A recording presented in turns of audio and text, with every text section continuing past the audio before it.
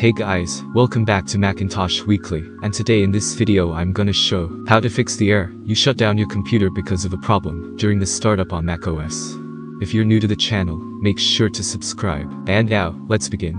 For fixing this issue on your Mac, navigate to the following directory and, after that, delete everything and just empty the bin.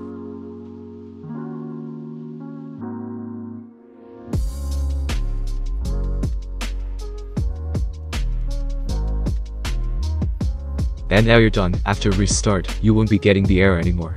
So, that was it. Hope it was useful. Consider like for the video, subscribe to the channel, and if you have any questions, just comment down below. Thanks for watching, and have a great day ahead.